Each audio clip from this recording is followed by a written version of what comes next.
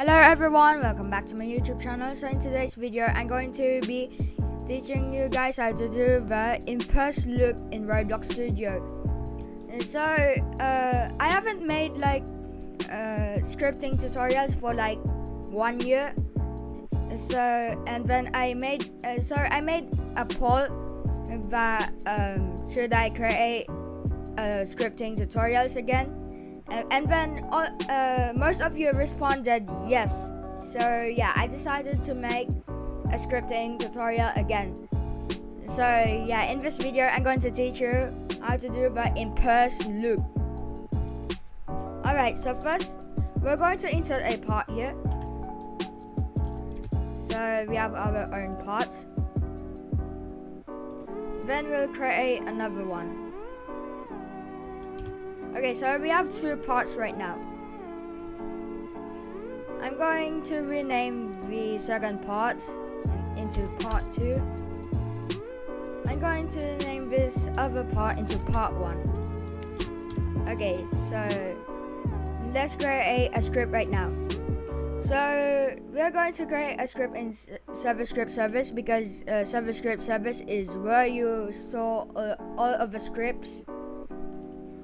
Okay, so we have to select the server script service, and then you will see a plus button here near it. Now press that. Then you'll see this. You can press this button right here, toggle expanded view, so you can see everything. And then you can press script. I'm just going to keep it like this, and then I'm going to press script. Then your script will be inserted. Alright. Now we have this. Delete the print alert world. Then we're going to create our own variable. We're going to create a variable of part 1 and part 2. I'm going to name this variable into parts.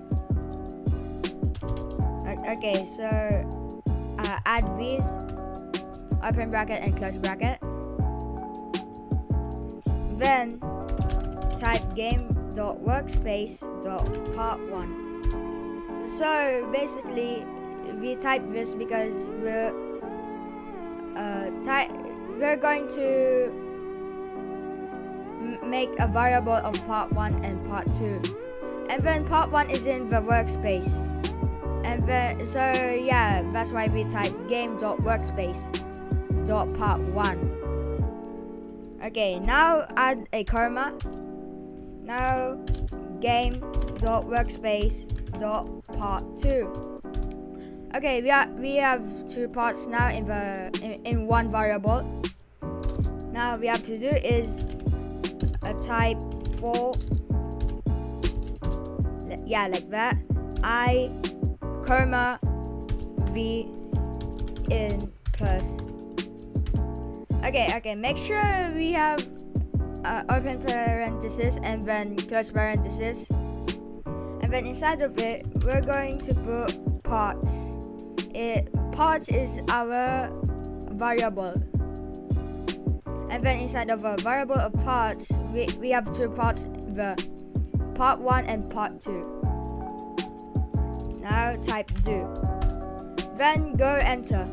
So as you can see, we have the word end when we entered. It's because this is the part of the script. This is the part of the script. Do not delete this because it will cause errors if you delete it. Alright, so all we are gonna do is type v. So if you're wondering what's v, this one, it's basically the parts. Okay, so v.transparency 0.6.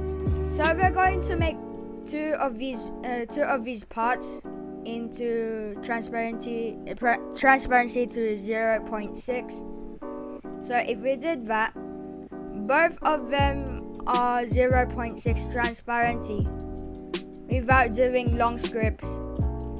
This might save your time by doing the impulse loop.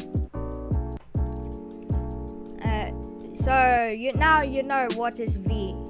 V is the parts. Okay, now we're going to learn what is the I in first loop. So it's like this. So print I. So basically what this means is going to print all provided values to output. It's going to print how many parts are there in the variable called parts. Okay, if you click run, you'll see the output. It says 1 and 2. It's because we have 2 parts here, and that's how it works. Maybe let's try this v comma I. Let's try that. It says part 1 number 1, part 2 number 2. You see how amazing is that? Also, if you're wondering how to open the output here, all you have to do is press view and then go here on output, and then you will see the output. And then if we add another part right here, let's duplicate this. Then we'll name this to part 3. You can name your parts whatever you want as long they are not the same name. I name these part 1, part 2, and part 3. So let's go back to our variable called parts. Then type game.workspace.part3. Okay, so if we did that, 3 of them the transparency will be 0.6, and then if you check out the output, look at this: part 1 number 1, part 2 number 2, part 3 number 3. If the number 3 and part 3 wasn't there earlier, and wonder why, it's because the letter I here in first loop is going to print how many things are there in one variable. It's because right here in the open parenthesis and close parenthesis we type parts, and then this is the variable, and inside of it there's like 3 of them. There are 3 parts: part 1, part 2, part 3, and that's why it type 1, 2, 3 when we try to do this. Look, when I press run, it says 1, 2, and 3. And yeah, and that's it for the video, guys. I hope you learned something from me today, and be sure to like and subscribe for more videos. Bye, guys. See you in the next video.